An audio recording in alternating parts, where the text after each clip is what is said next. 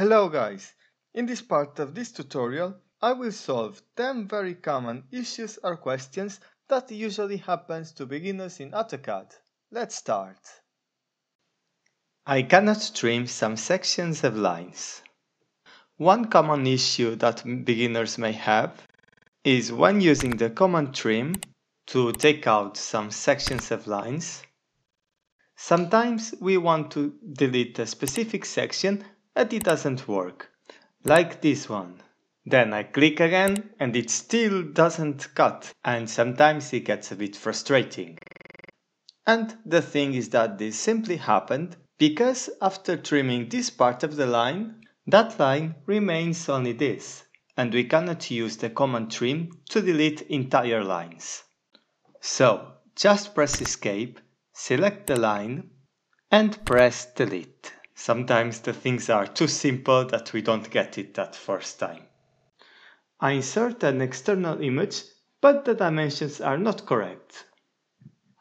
To insert an external image, I will click in the tab Insert, and then in this icon Attach. Now I select the image that I want, this one. Now I click in OK.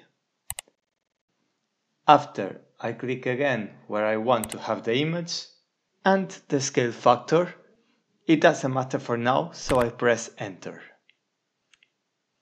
So, for most of the cases, the image won't be with the correct dimensions, which means that I have to scale it. I'm going to activate the command Scale by typing SC. I select the image and press Enter. I will specify a base point, for example this one, and then I will use a reference. I type R, and because I know this distance is 2 kilometers, I will choose these 2 points and specify the new length between them. I will click first, more or less in the middle here. Of course, this is not extremely precise, but it should be enough for most of the cases. After, I click in the second point and enter the new distance. It's 2 kilometers, so I will type 2000, as I consider I'm working in meters. So here you have scaled properly. I will use the command distance. I type DI to check that this distance here is now 2000. Then I can measure everything I want. For example, the distance between here till this side of the island is a bit less of 5 kilometers. How to offset a close boundary with only one click, like it happens here. A lot of beginner users have this issue. We activate the command Offset. Then I try to select all my objects, but I can't, it's not working. And I can only do for each line independently. Basically, what I need is to convert my lines to a single polyline, and I will do it with the command Join. I activate the command, I select all my lines, then I press Enter, and now I converted this to a polyline. So now if I activate the command Offset again, I can finally offset all in one simple click. Here you have. Selection cycling. Sometimes it happens that we have objects overlapped, like we can see now in this drawing. For example, if I want to select the line that is in this side, I try to click on it, but instead it keeps selecting the door. Now, if you look at the button, there is an icon here that can help us with this. It's the selection cycling. I'm going to activate it, and then if I try again to select the line, this window appears here showing the objects that are overlapped, the block, which is the door, and the line. So just click on line to select it. Now I'm going to show you an issue that happened to me and I believe also to a lot of people. If I go to the layer properties and I want to change the line weight for one of the layers, this one for example. Now I will change it for a thicker one, this one, clicking OK, and if I look to the stairs, it looks like that the lines didn't change. And this happened because AutoCAD, by default, shows all the lines with the same weight in the model space. But if I want to print a drawing, they will appear exactly as I specify. However, if I want to see the line weights in my model space, just click in this icon there.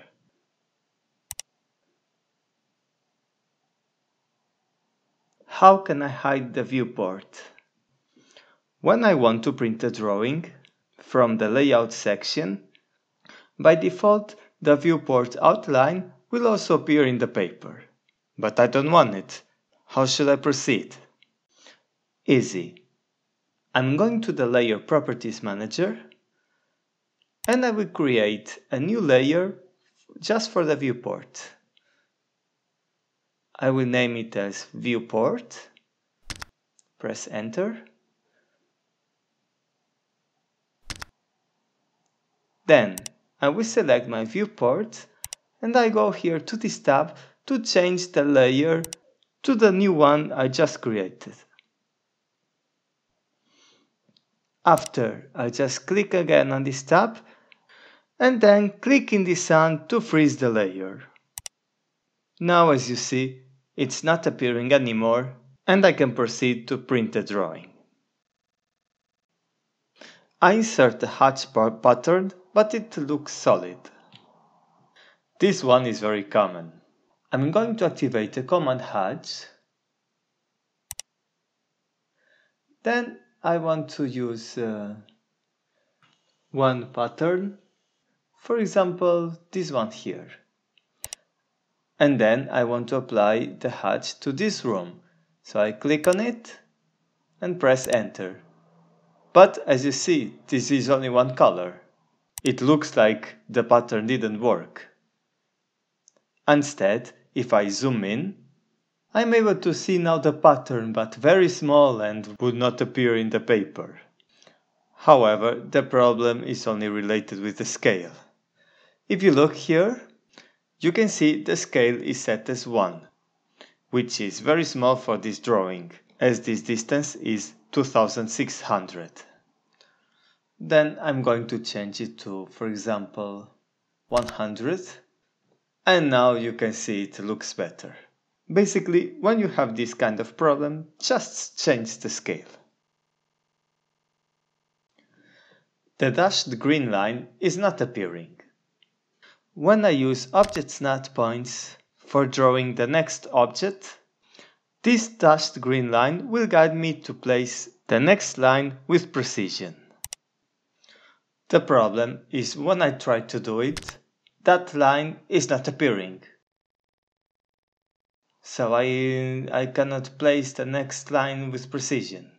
And if it happens, it's because the object snap tracking is deactivated. So go to this icon and click on it. Finally, I can see that it is now tracking the object snap points. Dynamic input. This happened to me a few times and then I was clicking everywhere to fix it. So, do you see these labels here? Then you may click in an icon that you don't know its function and later you realize that they don't appear anymore, as it's in this situation that I cannot see the label there. But to fix it back, it's very easy.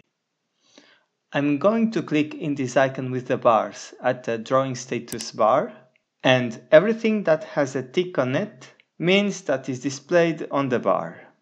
And this time what I need is the dynamic input, and I click to add it to the bar. And this is what is responsible for appearing the labels. So I'm going to activate it again. And now if I draw a line, I can see the labels appearing again. Issue with ObjectSnap icons.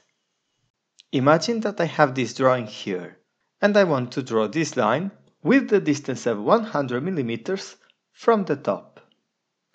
So normally I activate the command line, I hover the endpoint and drag the pointer down, and then type 100 and press enter. Very good. The problem is that sometimes when I'm dragging down, this green icon appears here, and it represents the mode nearest. So if I type now 100, the start point of the new line will be somewhere else. And what I should do in these cases is clicking on the ObjectSnap icon there and unselect the mode nearest by clicking here. Now if I repeat the process, I activate the line, now I go to this endpoint, and when I drag it down, I can see this label extension, and it's the right moment to enter the distance. As you see, it worked. Then just type the distance of my desired line. Another fast tip. I'm inserting a dimension line here.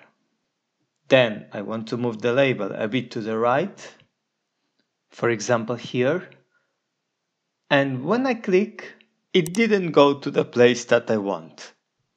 And this happened because the endpoint was shown in the moment that I click, and the dimension line was attracted to this place.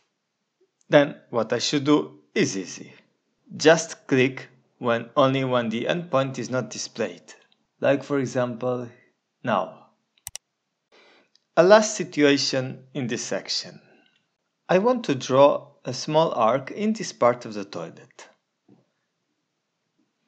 I will click in the command arc, 3-point arc,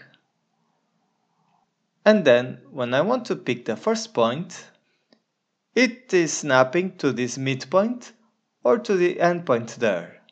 So how can I do it?